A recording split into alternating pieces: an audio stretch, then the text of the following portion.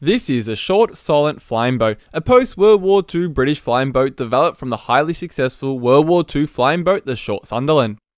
This aircraft type briefly made an appearance in Raiders of the Lost Ark, when an example under restoration in California was dressed up to look like a Pan American Airways M130 Clipper for Indy's flight across the Pacific to Nepal.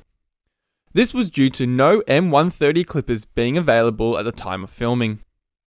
As the aircraft utilised for the filming was unairworthy, the use of glass matte paintings was used to create the dock setting as well as place the Pan American Airways markings on the aircraft. A model was utilised to show the plane flying. The actual aircraft used throughout filming for Raiders of the Lost Ark can still be seen at the Oakland Aviation Museum in California. For more information on the aircraft utilised in Raiders of the Lost Ark, check out my latest video now.